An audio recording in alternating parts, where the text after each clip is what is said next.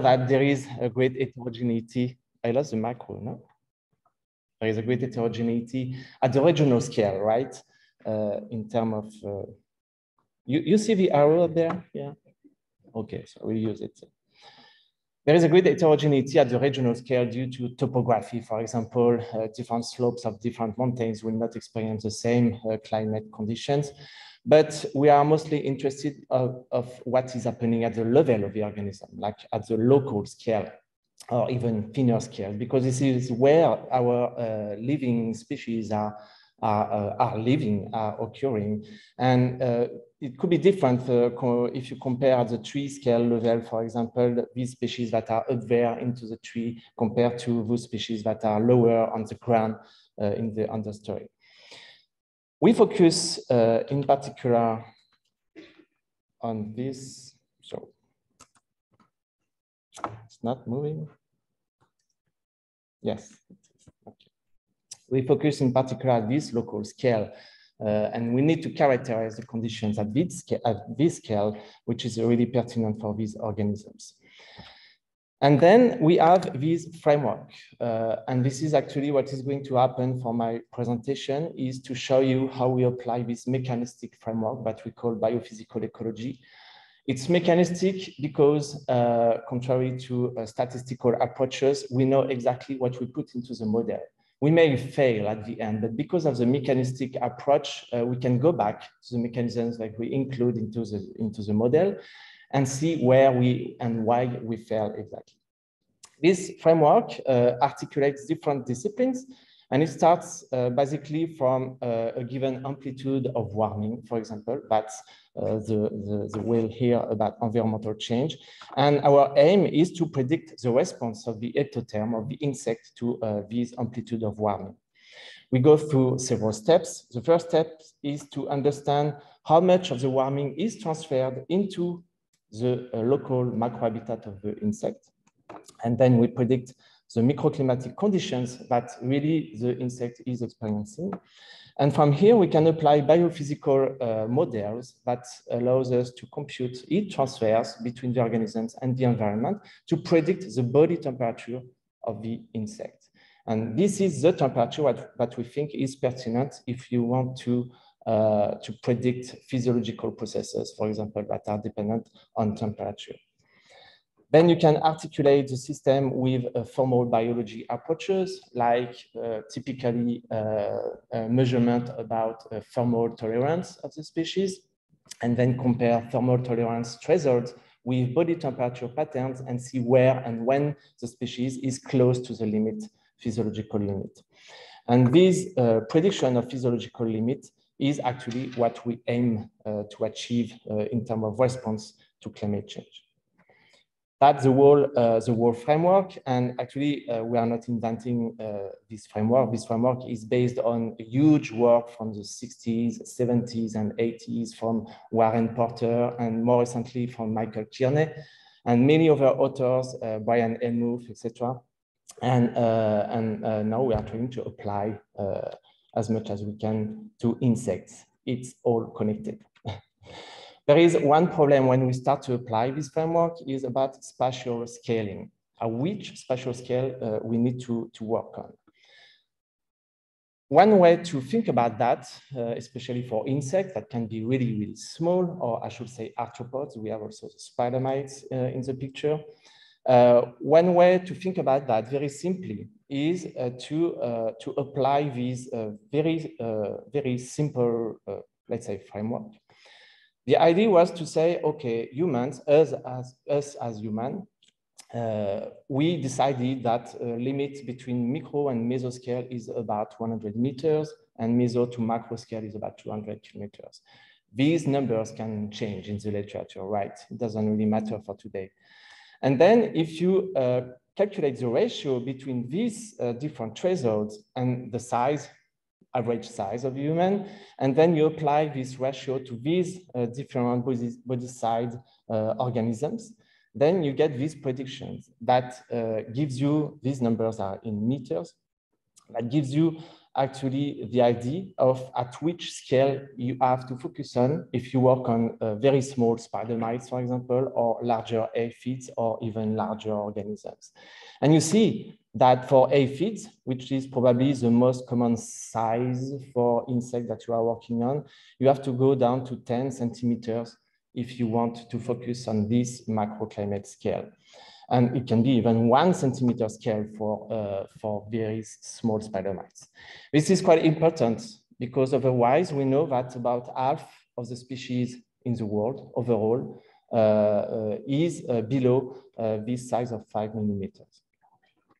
So this is what we call fine scale microclimates to really sort of put the emphasis on the fact that we are working at very small scales.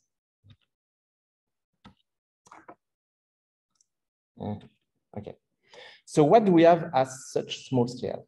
It's mostly surfaces, surface temperatures, and very, very small insects will be greatly influenced by the temperature of the surface. And I will come back to this later.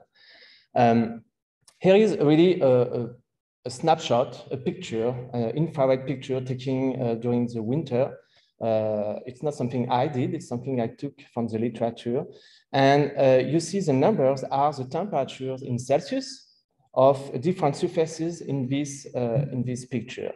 And depending, you see, depending on the orientation of the solar radiation, which is the ether in this picture, you will get very different temperature patterns. And a small insect that will be living at the surface of the bark of this tree will experience 45 degrees Celsius, while in the air we are at 12 degrees Celsius.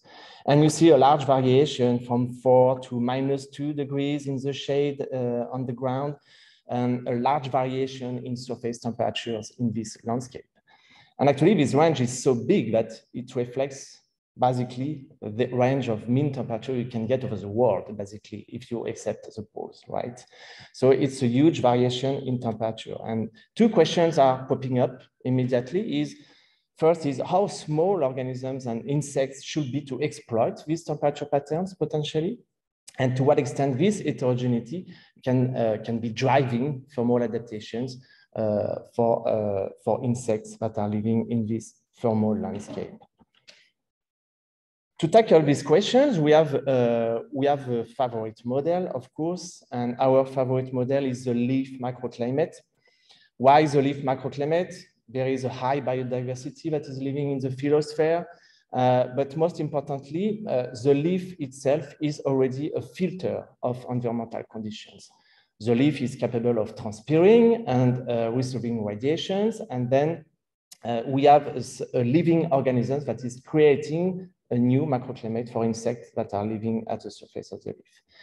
And what is really interesting is that this filter, of course, when an herbivore is attacking the leaf, this filter will be modified by the activity of the insect. And we will see that this can generate feedback effects at the microclimatic scale.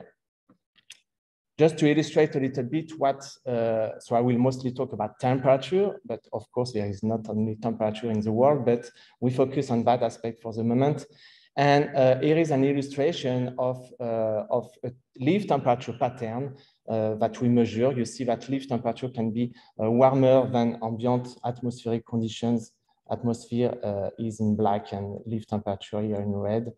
And you see on a daily basis that leaf temperature can be warmer than ambient and even colder during the night, depending on the conditions. So this leaf temperature can deviate from ambient by several degrees and sometimes up to 15, 20 degrees, depending on the plant species. Another way of looking at the framework, a mechanistic framework I showed before, is this really schematic view of what we do at our institute. The first step is to characterize this leaf microclimate depending on the weather and climatic conditions. And then once we have characterized this microclimate, we look at the effect, the interaction between this leaf temperature and the plant herbivore interactions. We are here. And most importantly, as I said, the feedback effect that this herbivore can have on its own microclimate, generating novel microclimate at the leaf surface. And we are studying how these novel microclimate is capable of driving the thermal adaptations of species at the community level. And then a final step will be to use this framework to estimate the vulnerability, to assess the vulnerability of these insects to heat waves, to extreme events. This schematic is, of course, is reflecting a little bit this framework, mechanistic framework that I showed before. So I will present how we apply this framework to this system. So I'll go back. The first step is that we applied this framework to a single species, and we applied what we can call an inductive approach there.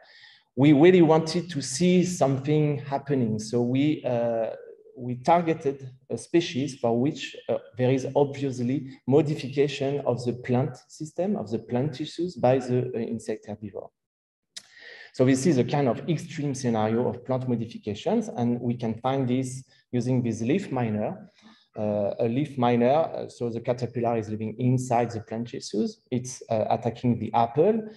And you see here, for example, the mine seen from the top, and here is the caterpillar inside the plant tissues. What we did is that first we characterize the modification that the insect is generating to plant tissues, and then to be able to compute the microclimate within a mine, so predicting the temperature of a mine using a biophysical modeling approach, and to see, and we did that also across the ontogeny of the leaf miner, which is developing gradually.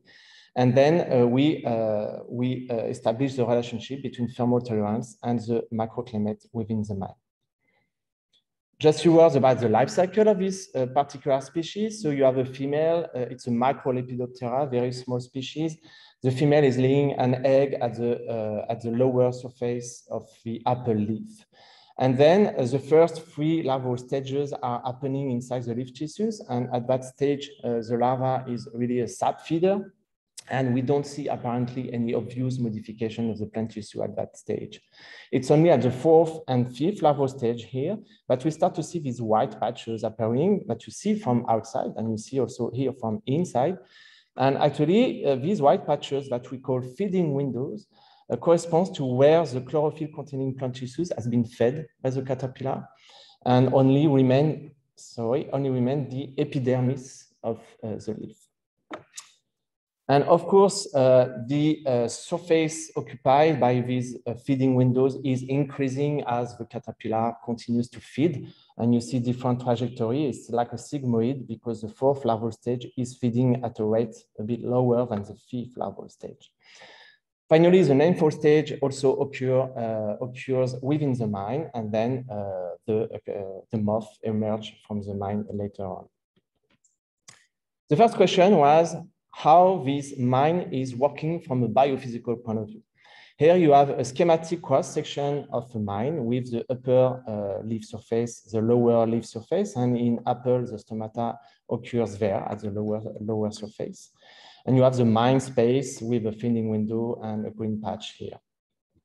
Of course, a mine is receiving, like any object, is receiving a radiation from the environment, and it's also absorbing and emitting thermal infrared radiations. It's an important component in any heat budget of organisms.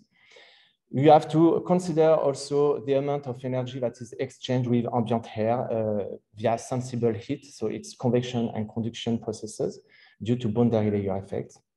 In this system, we also have a sensible heat exchange via free convection between the mine atmosphere and the adjacent leaf tissues that are still intact. And then, importantly, we have a loss of latent heat during evapotranspiration across the stomata. And here, what is interesting is that stomata are reacting to many different environmental parameters, a bunch of parameters actually. And here in this system, for the moment, we consider the response of stomata to humidity, the temperature of the system, and radiation level. In this picture, we started with the most obvious modification, which corresponds to the optical properties of the mine surface. It's obvious because there are white patches. So we suppose that these white patches, feeding windows, should modify the ability of the surface to absorb incoming energy. You measure that by measuring the absorbance. Absorbance is 0 when all incoming radiation are either transmitted or reflected, and it equals 1 when all incoming energy is absorbed by the system, contributing to the temperature of the system. Here we measured this absorbance value as function of the wavelength, and you see for intact leaf tissues that typical for seafood plants, they absorb much in the visible wavelength and almost nothing in the near infrared range of the radiation. And for the mine surface, we got something very different with much lower absorbance in the visible range and much higher absorbance in the near infrared range. This is what we call the physical modification, here illustrated for the last larval stage. And we will see that this contributes to a warming within the mine. Another modification is occurring at the underside of the leaf of the system, is a physiological modification and relates to the stomatal behavior in this system. As I say, stomata are responding to a bunch of environmental parameters. Here, for example, stomatal conductance as function of radiation level of irradiance. So stomatal conductance is proportional to the opening level of the stomata, right? And we see that as you increase radiation level for intact leaf tissues, you get a very typical response for seafood plants with increasing, with opening level that is increasing up to saturation at some point. And this is not something we obtain for the mine surface. By contrast, even if stomata started to open at low to moderate radiation level, then we see a stomatal closure, gradual stomatal closure as we continue to increase radiation.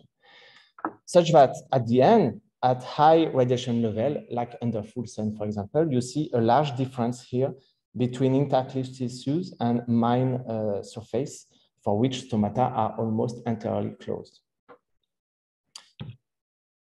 Okay, these properties, we measured them all across the ontogeny of the leaf miner, from the very early stages down to the nympho stage. And not surprisingly, we found that actually eggs and the first 3 larval stages do not influence stomatal behavior. Here, for example, the maximum stomatal conductance, that is pretty much equal to intact leaf tissues. And it's decreasing gradually across the ontogeny of the system. The same for absorbance value. For egg and first 3 larval stages, it's pretty much the same than intact leaf tissues. And absorbance in the visible is decreasing gradually across ontogeny. And in the near infrared, it's increasing gradually up to the nympho stage. So these are, for us, parameters that we use to feed a biophysical model, which are equations of heat transfer, to allow us to compute the temperature within the mine according to the environmental parameters across the ontogeny of the system.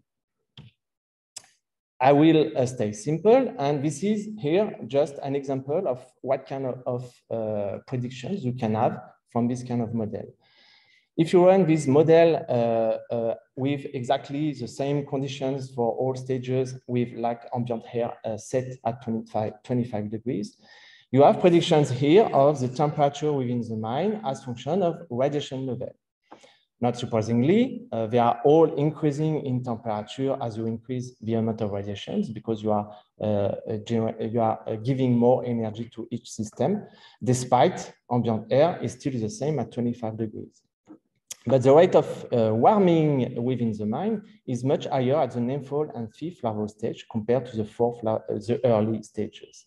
And such that under full sun, you have a difference of about 8 degrees between early stages and late stages for the leaf miner, even if temperature in the air is exactly the same, due to the higher absorbance in the near infrared and also due to the stomatal closure in the system that is occurring during late stages.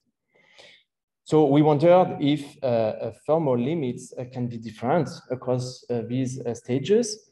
And what we did, we applied a very typical standard protocol to measure the upper level temperature of each stage in this leaf miner system. And here you have the percent survival for each group. Each point is a group of individuals, and survival within this group as function of the experimental temperature. What we obtain is that eggs and fourth larval stage have a 50% threshold lethal temperature at about 38, 39 degrees, while fifth and nymphal stage have a much higher upper limit. And there is actually an increase of about 7 degrees across the ontogeny in this upper lethal temperature. So now, if you sit down and think about that, and if I ask the question, according to you and these informations, what is the stage that is most at risk in this leaf miner system under warming? And if you look only at the microclimate school, I would say, and just forget about the formal biology, then the answer is that the nymph is more at risk because it's already living in a much warmer macroenvironment compared to the early stages. And then if I ask now the same question, but forget about macroclimate and just look at thermal biology, then the answer is totally the opposite, because nymphal stage are much more resistant to heat, and therefore early stages will be more at risk under warming. So you see that depending on the school, on the discipline, you can have totally opposite predictions. Of course, what the message here is that we need both, and we need to include both into the same framework. Lucky we are, this framework exists, and it's, again, quite simple. It consists in computing the warming tolerance of the different stages or different species. What is warming tolerance? It's the difference, it's only a difference between the threshold, so the thermal limit, and the environmental temperature. So it's just a subtraction, right? It's really, really simple. What people are doing up to now is mostly to use air temperature as a proxy of what these insects are experiencing. This is what you call the naive approach of computing the warming tolerance. So we started with the same approach, and this is what you get there. So these are predictions from the biophysical model that is computing the temperature within the mine depending on the microclimate. So I will probably better say atmospheric temperature. And here you have the warming tolerance, which is actually the difference between this environmental temperature, atmospheric temperature, and the tolerance threshold of each stage. Sorry.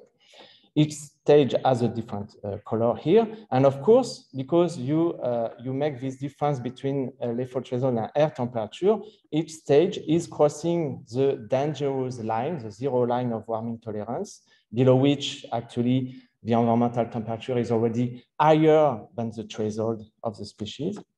And they all cross this zero line at different temperatures that corresponds to their thermal limit.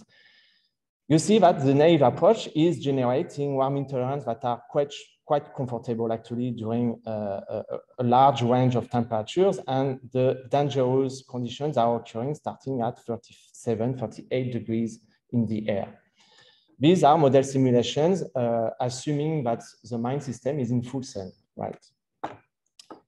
The point here is that it's not air temperature that we need to include, but by contrast, the temperature within the mine, so the macroclimate temperature. So we did exactly the same, but using macroclimate temperature within the mine. This is what you call the well-informed warming tolerance. And the lines here are the predictions you can have. You see something very different.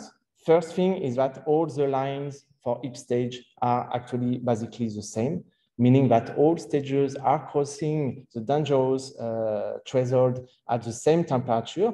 And this temperature actually is very low, is at about 31, 32 degrees, which is at least 7 degrees lower than what we predicted using the naive approach. So it's a large difference. And the conclusion there was that surprisingly, finally, despite the large differences in thermal limits and in microclimatic conditions across the different stages, finally, all these life stages are equally, and they are all susceptible to ambient warming. Okay, that was for this leaf miner. As I said, a very particular model that can be seen as an extreme scenario of plant modifications. So now we wanted to move out of the mine system and see what's happening at the leaf surface, and if we can apply exactly the same conceptual framework and see if different species can have very different warming tolerance depending on the effect they can have on the leaf system. So we are more now reaching the community scale level in this system. So since we are now at the leaf surface, there is one important point which relates to the body size of the organisms. And we have to consider the body size of the different species according to the size of the boundary layer at the leaf surface. This boundary layer is, you probably know that, is this thin layer of air that is relatively still at any kind of surface. It's not particular to a leaf surface. And conceptually, we wonder conceptually, we know that a very small, teeny insect that will be largely embedded into this leaf boundary layer will have a heat budget that will be mostly driven by conduction processes with the surface. In other words, we expect to see the body of these small organisms to equal the leaf surface temperature. By contrast, a large body at the surface of the leaf will jump out of the leaf boundary layer and will be probably much less dependent on leaf surface temperature patterns, because the heat budget in that case will be mostly driven by convection processes with the air and or by radiative heat transfers. So we did a kind of preliminary study actually to investigate if we can find in a community of arthropods living on a single plant, if we can find somehow the body size threshold that separates these two modalities between conduction and convection radiation. We did that on a system on a subalpine system actually in the US with my American colleagues, Arthur and Michael. And basically what we did is, it was quite amazing actually, or funny, I would say, is the methodology consisted very simply in walking across the field with infrared cameras. And thanks to these infrared cameras, at the same time, you get the body temperature of the insect, for example, here for a grasshopper, and the temperature of the leaf surface around this insect. That's really practical. At the same time, we had data loggers, of course, to survey and collect environmental data. And basically, what we found is that we got this very clear relationship between body temperature of different insects and leaf surface temperature patterns. But if you look at the very details of this relationship, and I think you understood now that I'm looking at very fine details in all this stuff, you see that leaf temperature is somehow setting the minimum body temperature you can get for this insect. But if you look at the maximum temperature you can have for this insect, there is much more variability. So what we did at the same time of the infrared picture is that we collected the insect, measured body size, and did this relationship between the difference in temperature between the body of the insect and leaf surface as function of the body size of the insect, of the arthropods. And what we saw is that, as expected, very small organisms will have a temperature very close to a leaf surface temperature. And then when you start to increase body size of the organisms, you start to see an increase in this temperature excess. So the body of the insect is getting warmer and warmer. And at some point, we see this relationship does not hold anymore. So this is a lowest smoother here that you see. This relationship is not holding anymore. And we think that this actually corresponds to the body size at which we can separate the two systems between small insects that are influenced by conduction processes here and those insects that are influenced by atmospheric conditions. One point that is amazing here is that the metric for body size, that was mostly pertinent here, is body height. Which is not very usual for measuring when we measure body size of insects. And actually body length and body width were not accurate enough to predict this relationship. And this is because body height of the insect relates directly to the thickness of the leaf boundary layer. This is the direct link here. So we know that you have to go down to very small organisms below like 2.5 or 3 millimeters in body height to work with insects for which you know there will be influence by leaf surface temperature patterns. So we came back to Europe and to our favorite system, which is still the apple system, and it's a large cohort of herbivores that are attacking this apple, especially in orchards. And based on this knowledge about body size, we decided to focus on only on the smallest creatures that you can find at the leaf surface on apple, to be sure that these organisms will be influenced by these leaf surface temperature patterns. That's the first point. And the second point, at this community level, we also focused on species that do not destroy the integrity of the leaf system. That's to say, exit all the caterpillars that are modifying the shape and the size of the leaf and inducing dryness of borders when they attack and showing the leaf system. Mostly because it's really difficult in a biophysical model to introduce a leaf that is changing in size and shape because this has an effect on temperature, of course. So we ended up with this group of 6 species, and we see again the leaf miner. And we started by characterizing the effect of these different species on the leaf system, on the leaf gas exchange. For example, photosynthesis here, you have intact photosynthesis of intact leaf tissues here in gray. And I have to watch the time. And you see that some species can increase photosynthesis. This is known for aphids in particular, while others are reducing photosynthetic rate. This is known also for spider mites. And what is important here is that when there is a modification of photosynthesis, there is inevitably a modification of the stomatal behavior and transpiration rate. And this is where we are reaching very important point in our conceptual development, actually, of the system, is that the hypothesis was that any species that is inducing a reduction in the leaf transpiration rate, like going this way, will inevitably induce a warming up of the leaf surface temperature. By contrast, any species that is inducing an increase in the leaf transpiration rate will also generate a cooling down of the leaf surface temperature. And what we expected to see is that these species on the left of the schematic should have an upper lethal limit a bit higher than those species that will be there on the right.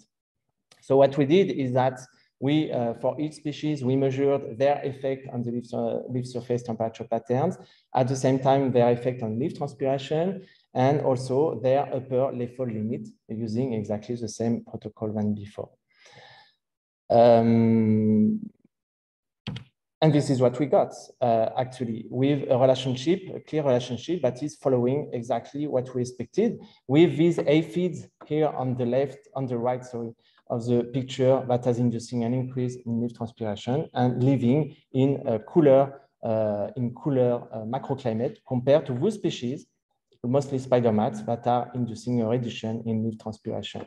And we got also these predictions were reinforced by these measurements of leaf temperature excess, which is quite high for spider mites because they are inducing somehow probably closure of the stomata, or by killing the cells, they are also inducing a drying locally of the cells. Mechanisms are not entirely clear there. And by contrast, these aphids that are living almost close to leaf surface temperature, intact leaf surface temperature, I would say. The temperature excess here is very small, less than 2 degrees. So thanks to this relationship, we wonder if we can predict the warming tolerance of these species, especially during heat waves. So again, we got back to biophysical modelings and measuring all the parameters that we need for each different species to fit the model. That's why it took a long time actually to do this study.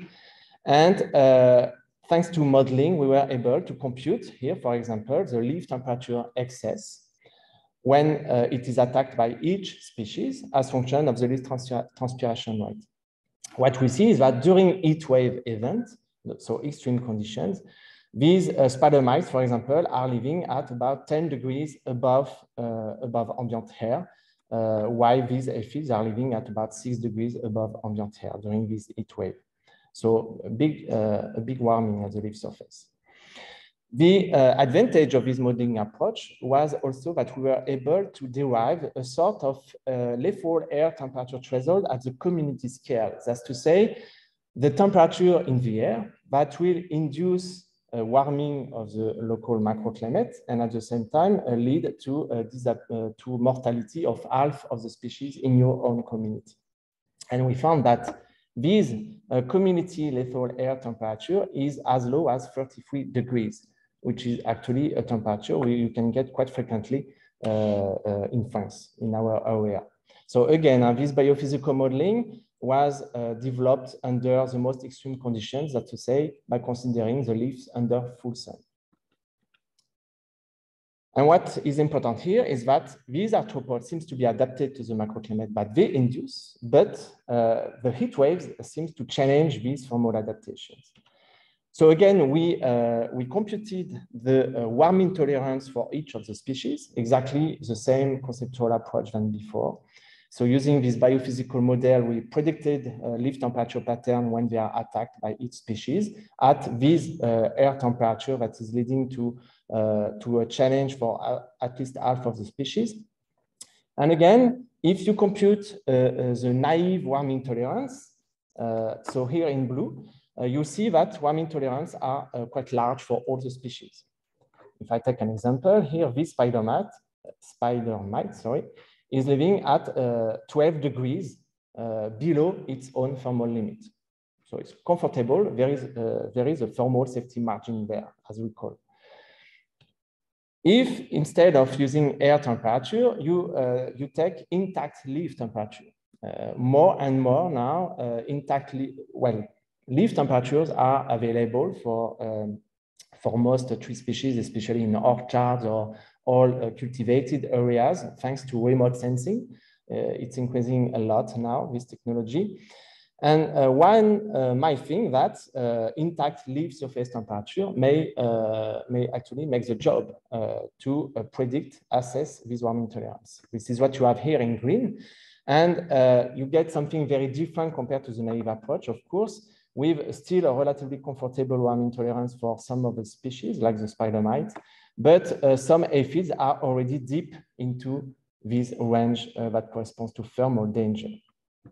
But of course, the point here is that we need to consider really the microclimatic temperatures, that's to say, the temperature of the leaf when it is attacked by the herbivore. And this is what you get here in red. The first point is that it's slightly different compared to intact leaf temperature.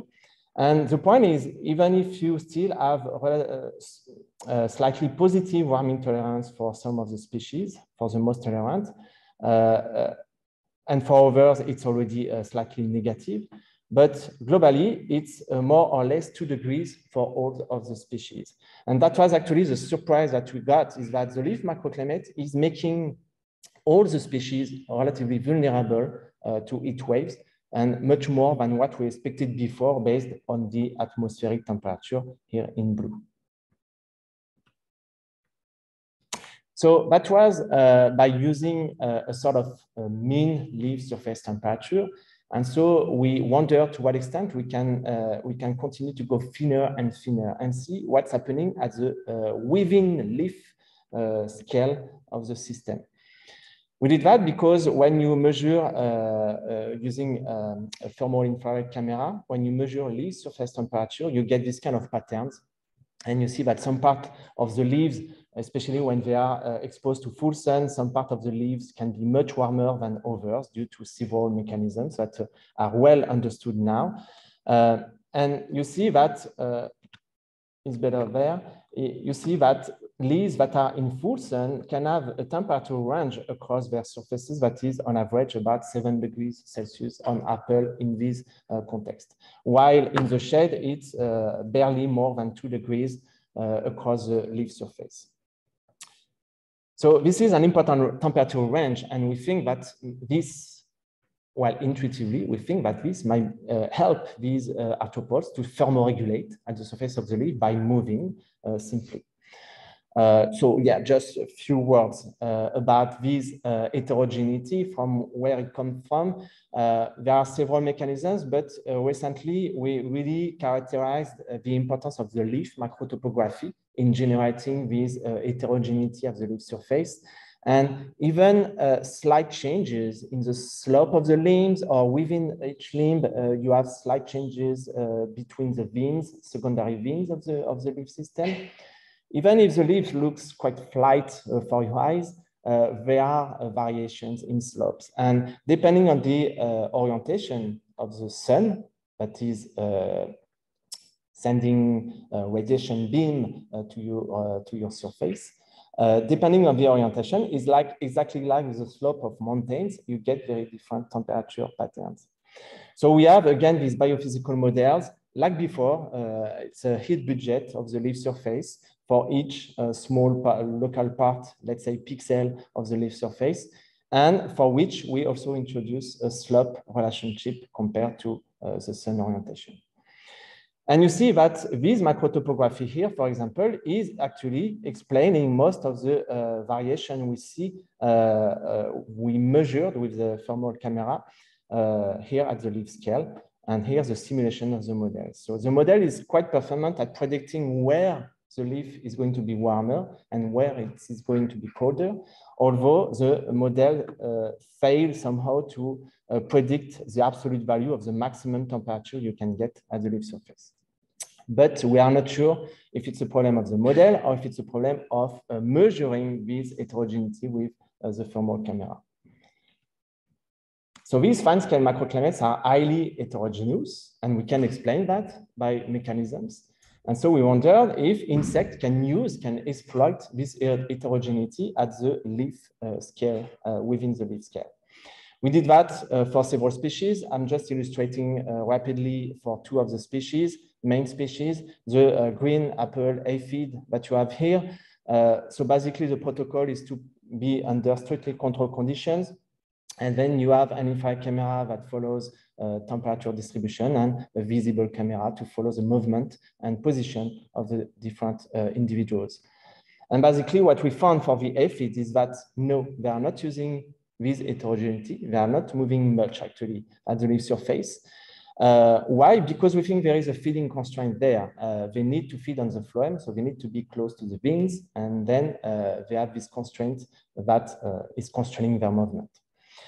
What is important, however, is that we discover that these aphids are always living at the warmest portion of the leaf, near the central vein, the primary vein. So we also did that on another species that is much more mobile, a priori, is a spider mite.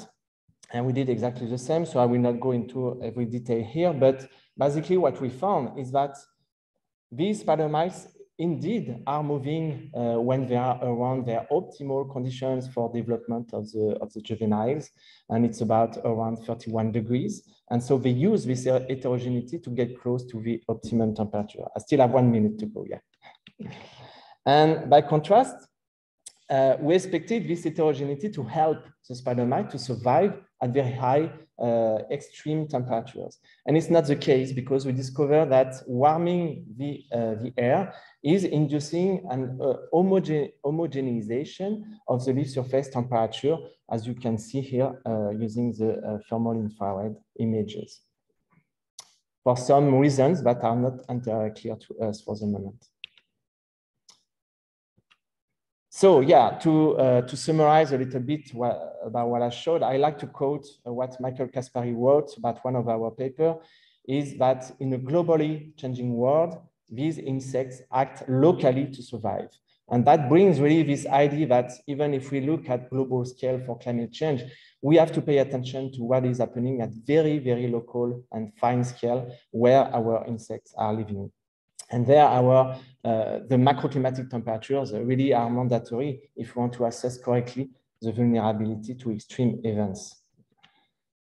And so these information have also consequences for macroecologists, and I like to talk to macroecologists as well, because our studies are showing that microclimate can cause a variation of about 8 degrees within a community at the interspecific level, and about the same order of magnitude, 7 degrees, at the intraspecific level for the leaf miner. So if you put that as box plot, here you see that our box plot of thermal limit for our organisms, even if they are all warmer, higher than what we can find for what is known for all arthropods at the same latitude, the order of the magnitude or amplitude, I should say, of variation is really similar to what we find in the literature. So this means that we think microclimate can actually be the key to explain the interspecific variation in thermal limit you can get at any point in space at the macroecological scale. And so macroecologists up to now mostly are contrasting or deriving macroclimate conditions with thermal limits to get to a naive warming tolerance predictions. And this can lead to somehow erroneous distribution shift, especially at the warm boundary of the distribution. And what we are advocating for is to use not macroclimate, but microclimate conditions to get these well-informed warming tolerance and maybe get more accurate distribution shift predictions. The problem here is that microclimate temperature is not known for most of the species. And of course, it seems quite difficult to put logger, especially very fine loggers everywhere in the world. So here we think that biophysical model, and you can think about niche mapper that has been produced by Michael Kearney, are really helpful to generate these temperature pattern, macroclimatic temperature pattern that we miss for most of the organisms. And the advantage of these mechanistic approaches is that you can also introduce behavior. Ready to end up, to close this presentation, 3 take-home messages. I hope I convinced you that the centimeter scale may matter depending on the question, of course, but we still need to connect very tightly with microecologists, climatologists, meteorologists to both downscale and upscale the different processes that we have. The dream actually is not to connect with forest scientists that are producing wonderful papers about the forest microclimate that is really in danger actually under global change. And of course, we are working at much thinner scale, but we are looking at connecting these two different scales. Mechanisms are so much important if you want to understand exactly what's happening. And I hope my presentation also convinced you that these microclimatic effects can be quite subtle. And we need this kind of detailed thermal analysis, although it takes a long time to drive them at fine scale. And yes, they are urgently needed. And to finish, one important question that remains open actually is what is going to be the amplitude of microclimatic change? I presented results under a heat wave event, but if you look at the gradual increase in temperature at the macroclimatic scale, there we are facing many challenges, especially related to the potential adaptation of the species. And I thank you for your patience and all these people and from there for all the work that has been done. Of course, I did not do on my own, and all these people contributed to this. Thank you.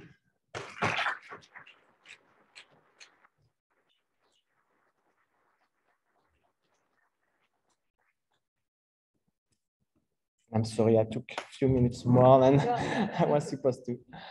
Thank you so much for this really interesting talk. And the idea now is that we hope to have some questions from the floor and some questions from the people who are watching us online. So do we have any questions? Yeah.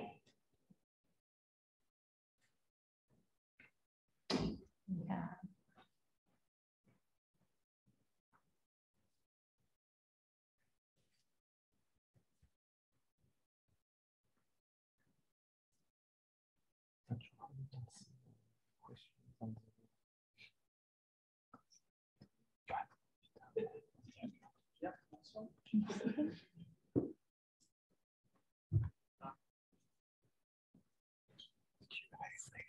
Hi,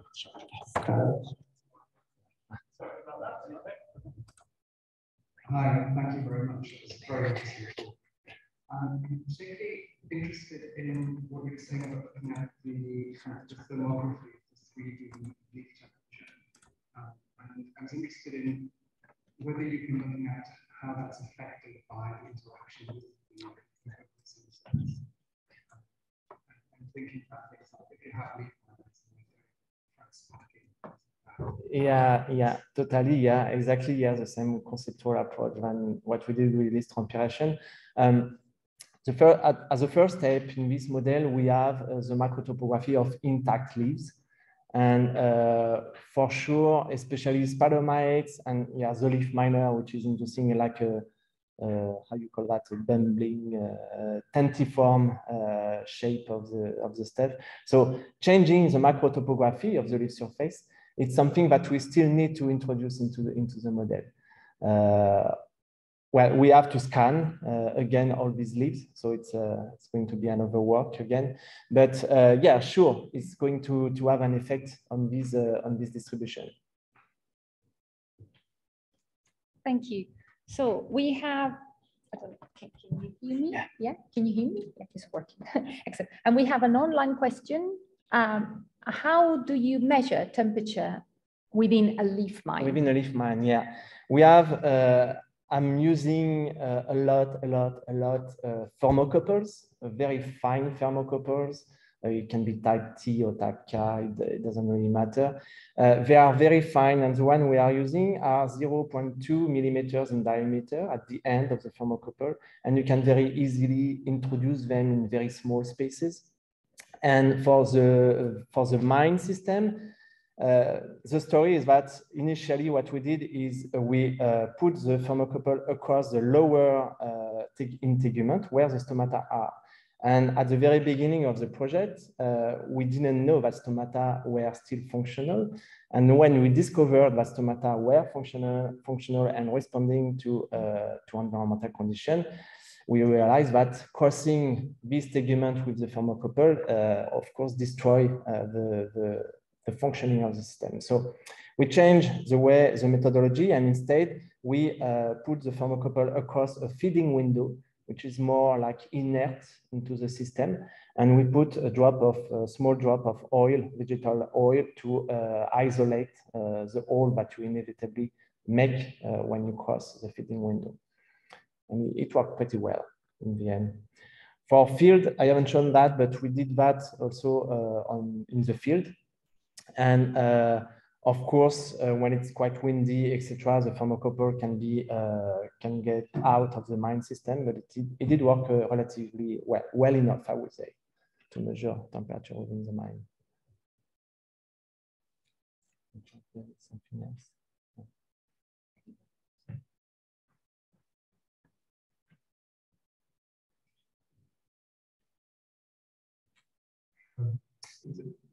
It was a fascinating journey into the minutiae of microclimate, so thanks very much for that. But earlier on, we showed a graph of a leaf surface that varies by 20 degrees in the leaf surface temperature. Aphids might be climate adapted, and such as they live underneath, as we showed. What was the variation under the leaf? And does the biophysical model measure? So you not sure I understood, but you mean temperature underside versus upper side of the leaf? Huh? So yes, exactly. Yeah, okay.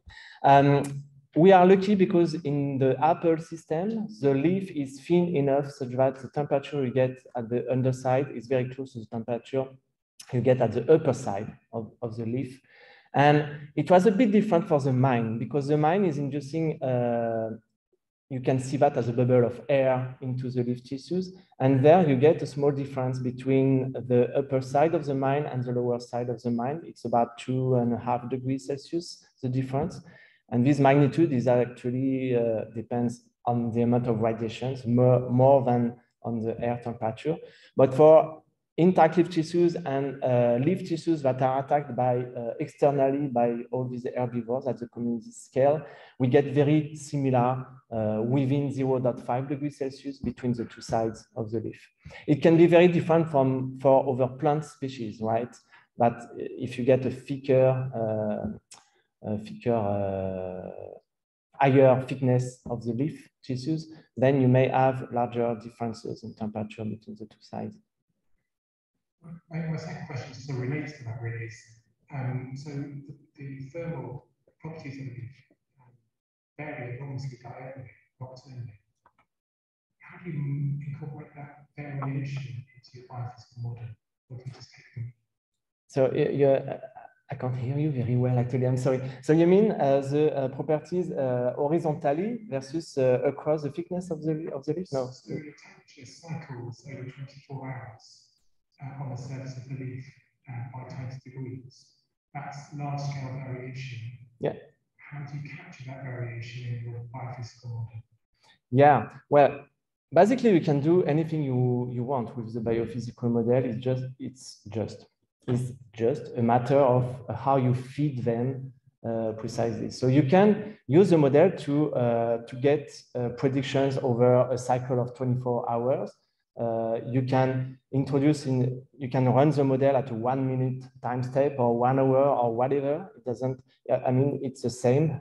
It's just depend on the input data that you can have. So if you do measurement in the field at the 1 minute scale, you can feed your model with these climatic conditions and recreate these dynamic across time. What we still need to do is to have, so we have this biophysical model that allows us to compute, let's say, mean surface temperature, and we have this biophysical model that allows us to compute the heterogeneity in temperature across the leaf surface. We now need to cross each other into a single model to create and to generate predictions of within leaf heterogeneity across time and to get predictions in this dynamic.